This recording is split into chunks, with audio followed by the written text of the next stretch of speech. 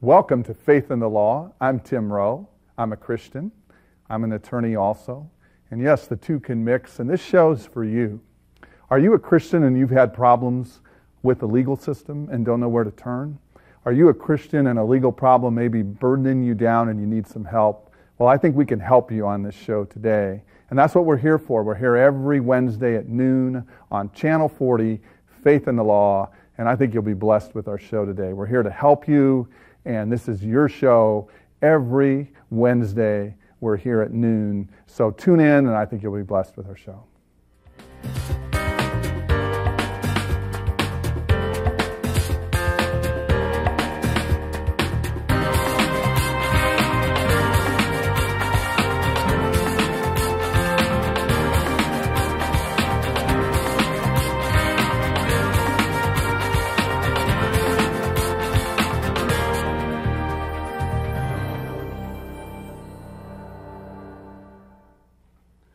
I want to introduce you to my lovely co-host who always tries to outbling me a little on her clothes, but she's never been successful yet, and that is Jill Savage. Hi, Tim. Nice jacket. Thank you. Cool. Nice shirt. I know. Where'd you get that? The 70s? Yeah. Where did you get that at your... no, I won't say it. But I love Jill. We've been friends for many years, and she's my co-host on this show, and she'll keep me out of trouble. But hey, let's go to some hot legal news. This is always a segment. We talk a little bit about Christians in the news.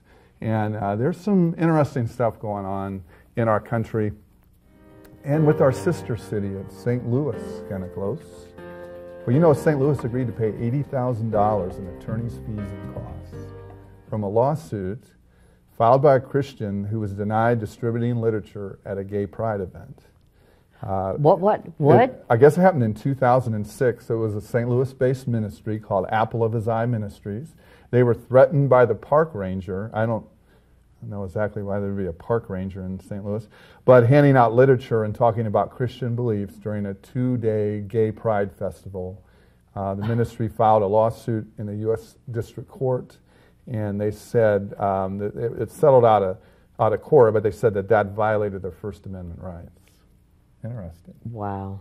Because you see the opposite. I mean, you see if Christians are going on that people sometimes, and everyone has the right. You may not agree with what people are doing. You may not agree with the cause, but in this country you do have the right to protest.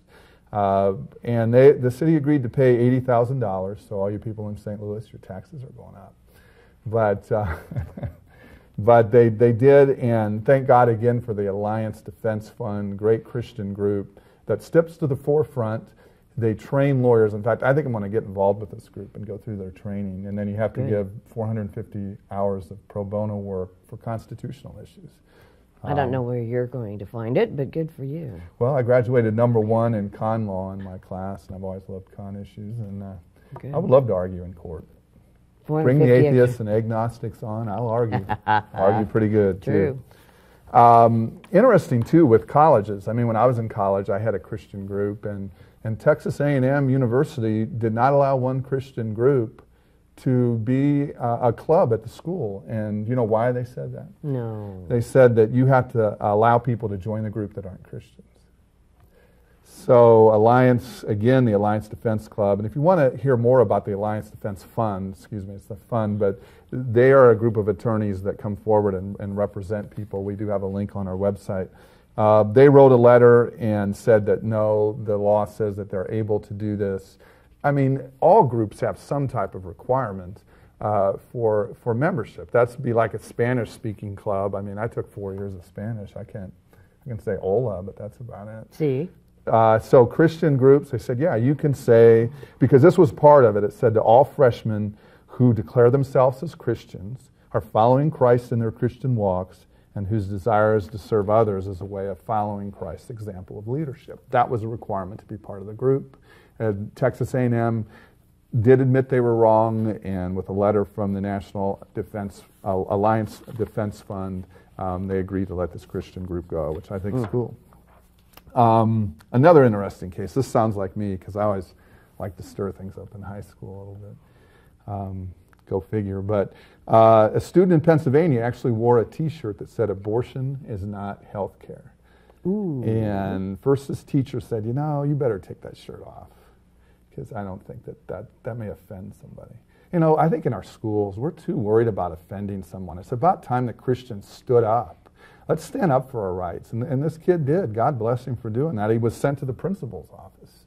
And they were able to get a temporary consent order from the federal court allowing him to wear that in school. Wow. But we were talking, what about Ed Hardy shirts? What about the skull, which is a symbol of death? And I actually threw all my Ed Hardy shirts away. I've never understood the intrigue with the Ed Hardy. It's more of a nothing symbolism. Disrespectful. In the skull, that's like Deadheads and Grateful Dead even. It's such a fine line. Shirts. But, they have this loving, I don't know. I'm not quite sure what the Ed Hardy thing's all about. But still they have looking into affliction that. shirts and everything else. Why can't Christians express their belief? But exactly. It was great that they did, and they were able to do that. So those are some of the hot legal issues in the news. And now we're going to one of our favorite segments, our top 5 list. And Jill and I are both Facebook members, so we had top 5 reasons to add God as your friend on Facebook.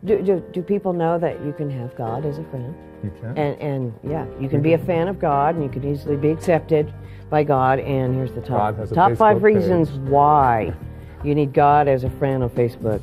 Number 5, God knows the answers to all of those goofy quizzes. Yeah, there's hundreds of them. God knows everything. He's a pretty good person to have as a friend. Exclusive invitations to great events like the Rapture and the awards banquet in heaven. What other greater person? God can throw a heck of a party. You get invited to all those great events when God's your friend. God never sleeps, so he's always coming up with great plans and things for your life. Yep, God wants you to be successful. God wants you to be prosperous. He's got great plans. And number 2, God is a great advisor to keep you from falling into the wrong crowd. Some of those friends we wish we didn't have. So God says, you need to delete friend number 1, 2, and 3. Jill and I have a few of those. Exes. And number 1. Go ahead. It's rather prestigious to have the creator of the heavens and earth as a personal friend. Hear, hear. God's not up there in some big mansion not wanting to have anything to do with your life. God's concerned about even your legal problems, and having God as your friend on Facebook's cool. So we're always happy to bring you that segment. It's a great time on the show. If you do want to contact us, we do have a website, faithinthelaw.com. You can get on that website. We've got a lot of great things on the site. You can call me at my office. I'm right downtown Indianapolis, 632-2524. You can call us on that, faithinthelaw.com, rowanhamilton.com. You can contact us concerning this show, and I'll do the best I can to answer the question as quickly as I can. But again, this show's for you. It's to help you. Again, there's my name and the number, 632-2524. Been down there 25 years. That means I'm about 36 years old. Use a lot of moisturizer. But contact us. Again, I'm not going to charge you. I'm concerned, and it's not only for Christians. If you're not a Christian and you need some help, contact me. This, again, is for the people of Indianapolis and the state of Indiana. And briefly, too, about my book. I'm coming up with a book that's going to be out in December called The Magnificent Goodness of God and How It Will Transform Your Life. Again, if you want a copy of it or are interested in order it, just contact me. It's going to be available in December 2009. So again, we're always thankful when guests, and we're going to have a guest on the show here in just a minute. And we're always thankful when guests come on this show. And we have someone special on this show from the Neighborhood Christian Legal Clinic. So we'll be back here with this person in just a minute.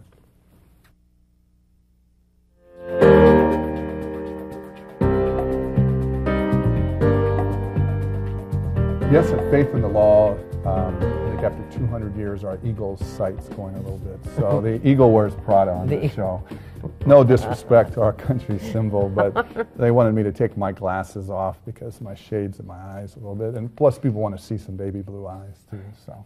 Yes, there you go. Show them eyes. But we're glad and very privileged